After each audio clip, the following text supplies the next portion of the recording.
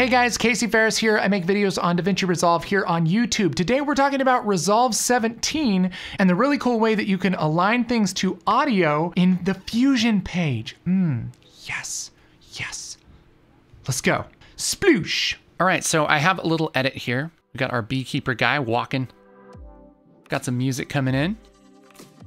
And let's say that we want some graphics to come in here right when this music hits. Well, there's a couple different ways that we can do this in Resolve 17. One way is we can put the graphics right on this clip and actually look at the audio in the Fusion page, which is something everybody's been wanting for a long time. So all we have to do is be over this clip here in the timeline, and then I'll go down and click on Fusion. And that's going to open our clip inside of the Fusion page. And if we play this back, just with spacebar, you can see down here, it loads the audio waveform. This is the keyframes panel. If that's not open, you can click this button up here to open it.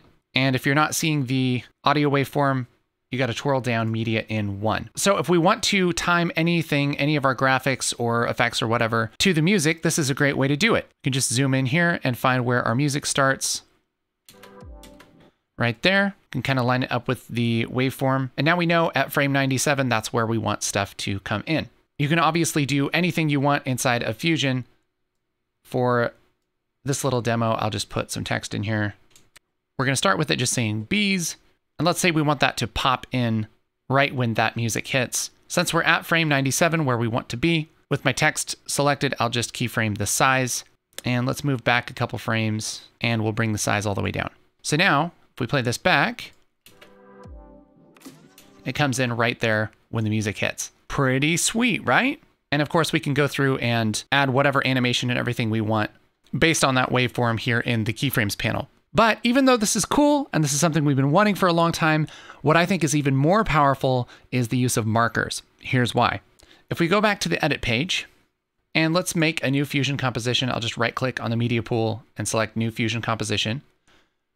Because this is often how you would make graphics, right? Is you would make it on a different layer. You don't usually want your graphics merged over your video unless you're doing something like tracking maybe, but this is often what happens for me if I'm making a title, making some graphics, I'll put it on a layer above. If I have this here in my timeline and I go to the Fusion page, at least right now, they might fix this, it doesn't bring up the audio waveforms.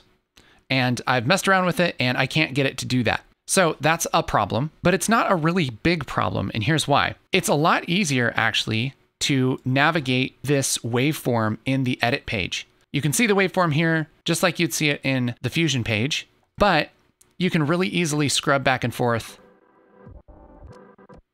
and find the exact moment that you want. You don't have to wait for the audio waveform to load.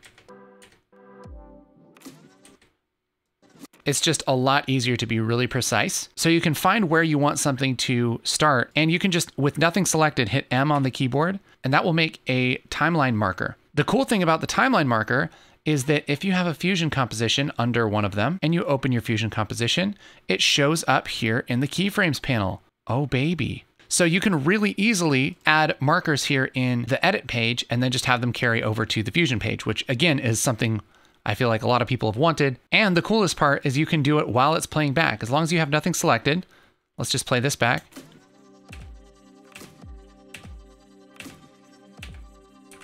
And you can get all of your markers here, and then we'll just go to the Fusion page. And now we have all of our markers laid out. We don't have to load a waveform. We don't have to listen back. We know exactly when all the beats happen. So we can build our graphics to show up and work perfectly for that.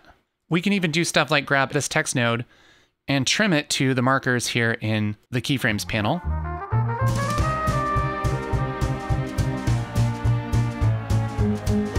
And then we can have those come in. Of course, you probably want to do some actual animation here since you're in the Fusion page. And now we have our graphics